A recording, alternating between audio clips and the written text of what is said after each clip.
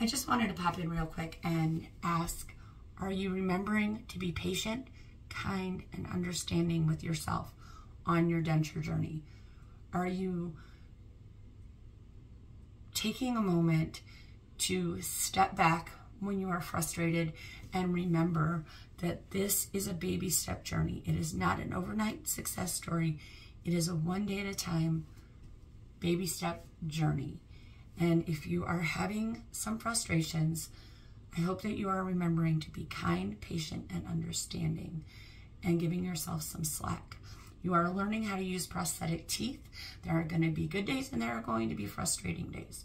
And you just have to remember to take a step back on the days that you're frustrated.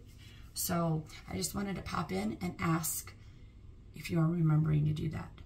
Don't beat yourself up if you are struggling.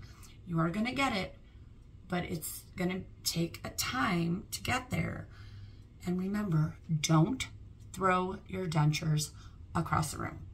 It might be frustrating you, but don't throw them across the room. It costs way too much money to be tossing them out, so don't toss them out.